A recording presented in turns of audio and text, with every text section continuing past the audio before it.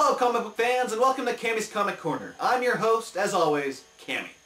Now, before we get into today's episode, I just want to remind you all that this episode's contest is being sponsored by Virgin Comics, and you can check out more of their stuff over at virgincomics.com.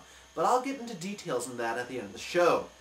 Meanwhile, spoiler alert, I'm going into detail and in-depth on many of these books today, so if you don't want anything spoiled, pause, go read them, come back, and I'll still be waiting here. It's like I'm on TV or something. I don't get it. You can just pause or... Anyway, moving on. Today's pick of the week is The Avengers Initiative number 13, written by Christos Gage and art by Steve Uy.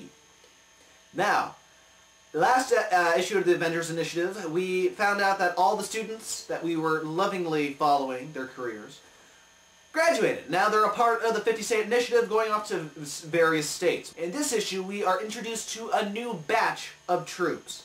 So this is what the book's going to be about, is pretty much seeing all the up-and-coming troops going to training, and then you'll see them in various other books. Smart move. In this new batch, we focus on one cadet, Emery Schwab, aka the Boulder. Now, Emery is your typical fanboy in the Marvel Universe. Any superhero he comes across, he knows like their stats, their other aliases they use, who they fought up against. Like when he gets introduced to Yellow Jacket, he just has a fanboy moment. That's like going to a comic convention, meeting one of your favorite artists or writers, and then just geeking out in front of them. I did to Paul Dini last year. More on Paul Dini later. And in this issue, Boulder, his superpower, he's indestructible pretty much. You can't suffocate him, you can't drown him, you can't stab him, you can't shoot him, you can't pierce his skin. He's just pretty much immovable, hence Boulder. So Taskmaster, one of the teachers, trying to train him in the new cadets, you know, he's kind of had his wits' end because he knows all these stats about him, Taskmaster, and he can't gain weight, or he can't lose weight, he can't build up muscle, he can't fight, he can't do anything. He's just a movable blob. You know, so they're not really appreciating his powers, and, you know, it's understandable. But in the end, as all the cadets sneak out for, you know, a night of drinking and skinny dipping and all that, a task force to hunt down Taskmaster comes out into play. They try to get Taskmaster, a big battle ensues, and in the end, they hold Boulder hostage. They say, better stand down or we will shoot this kid's face off.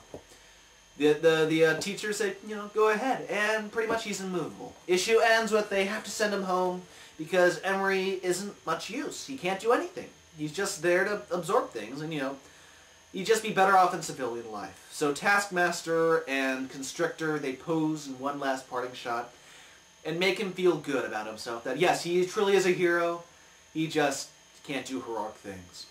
Very fun issue, nice little wife beater mentioned when Hank Pym is introduced on the bus. That made me burst out laughing because he beats his wife. And, you know, what's funnier than that? On to the Fast Five. First up, from Image Comics, we have Dynamo 5 number 13. In this issue, we have an origin story on Myriad, the man of 1,000 faces, it seems. He's kind of like a Skrull of the Image universe. Anyway, we find out that his mom was actually an extraterrestrial, an alien, and apparently, to Captain Dynamo, you know, aliens can do too. They got a hole. Why not? So he was the love child of Captain Dynamo and an alien mother. So he was kind of a half-breed, and he couldn't live on their planet still. Next up from Vertigo, we have Scalped, issue number 17. Jason Aaron finishes up the Dead Mother's story arc, where we find Bad Horse come to grips with Diesel, who killed the kid that we met a few issues later trying to get revenge on his mom's death. And Diesel, of course, gets away, but this time with a few bullet holes. So even though he's in custody and Dashiell can't touch him, he still felt what Dashiell was bringing to him. And Dashiell finally comes to grips with his mom dying. He just has to be drunk when it happens. And in the end, we find out who actually killed Dashiell's mother. Very fun issue. Next up from Image, we have Hawaiian Dick Screaming Black Thunder number 3. In the past few issues, the Black Thunder air pilots have been in Hawaii trying to put on a show, but were shot down by a Japanese kamikaze pilot who's been dead for the past 20, 30, 40, 50 years. I don't know. I can't tell time. Anyway, they think the trick to keep the pilot dead is to give them a proper send-off, which they do. They light the plane on fire, and turns out it's not the proper burial, because the plane just flies off in fire now. So now they have a fiery Japanese kamikaze pilot on their tail. Great. That's exactly what they need at this point.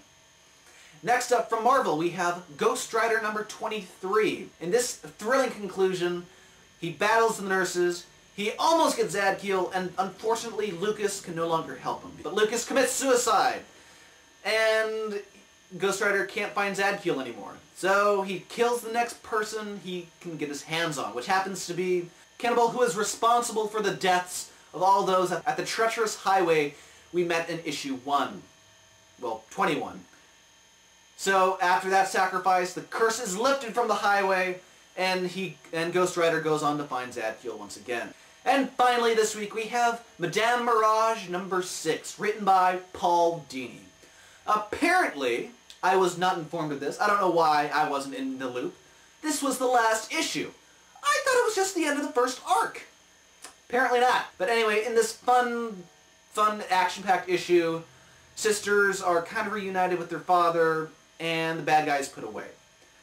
I don't really want to go much into detail because I think it is a really good book, and I think when the trade paperback comes out this summer or fall, everyone should go pick up the trade paperback. It's stunning art by Keith Rockenfort and beautiful writing from Paul Dini. Well, that's just it for the Fast 5 this week. Now on to the Virgin Comics contest. Remember, comic book fans, if you want more Virgin Comics goodness, go to www.virgincomics.com, where there you can preview all the first issues that they have out with their exciting widescreen digital comics reader. So just go to virgincomics.com, go to the digital comics section, and you can read all their first issues in beautiful widescreen format. Also, tune into their trailers on new and upcoming books in the videos section. Lots of fun at virgincomics.com. Once again, thank you, Virgin Comics, for sponsoring this contest. Now, on to the actual contest. This week, we once again have up for grabs, because I got 3 copies to give out, Ramayan 3392 AD Reloaded. This is, Silver Bullet Comics says, is an epic in scope, grand in size, and legendary in feel. And keep in mind, I will be reviewing this book in an upcoming show. Also, we have a Devi up for grabs, which is between the divine and the diabolical, there is Devi. And also, someone will be getting the first 2 issues of Buddha, and then the first 3 issues of The Stranded, which is a Sci-Fi Channel Virgin Comics exclusive. So if any of those titles sound good to you, send me an email at cammyscomiccorner@gmail.com. The first couple of emails that come in get any one of their choice, so be sure to email me in telling me which ones you want. Well, comic book fans, that does it for Cammy's Comic Corner this week. This is Cammy's Comic Corner. I've been your host, Cammy. Have a good week.